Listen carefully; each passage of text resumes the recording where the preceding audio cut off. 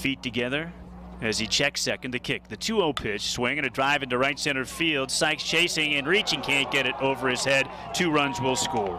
Verdon is in from second. Here comes Navarez around third. He's going to get waved home. There will be no throw. It's a double for Escobedo, 2 RBIs, and a 3-0 San Diego State lead. Too loopy.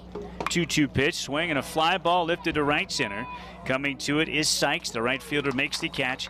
Tagging at third, Escobedo, and he will score. A sac fly and an RBI per Schmidt. And it's 4-2 Aztecs. Here's Calabwig on the left-hand side, a senior right fielder out of the 3-hole.